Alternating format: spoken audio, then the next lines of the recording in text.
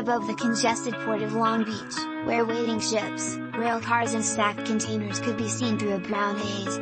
U.S. Senator Alex Padilla and other officials gathered Friday, November 12th, to promise that relief is on the way in the form of the $1.2 trillion bipartisan infrastructure bill set to be signed by President Joe Biden early next week. Padilla was joined by port and union officials, as well as EU Representative Nanette Diaz Barragan, D. San Pedro, California Transportation Agency Secretary David Kim and Long Beach Mayor Robert Garcia, in a news conference on the roof of the Joint Control and Command Center at Pier F in the port of Long Beach.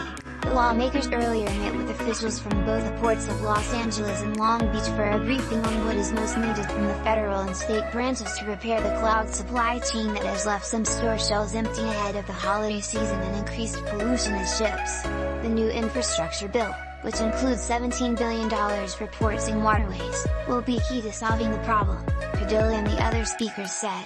For the ports of Long Beach and Los Angeles, know that relief is on the way. This is a historic investment in new infrastructure, Barragan said of the measure.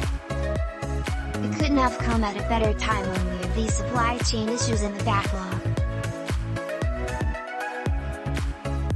The lawmakers also lobbied for the companion legislation, the Build Back Better Act, saying it is important to pass the bill because it would address environmental issues. That legislation, which faces more opposition, would invest more than $550 billion to address climate change, something the speaker said Friday is a key element to the overall infrastructure problem.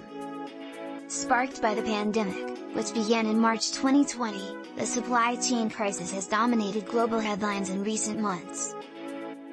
While initial months of the pandemic brought a sudden drop in cargo at both ports, everything changed by mid-summer when containers began flooding in from Asia, setting historic records.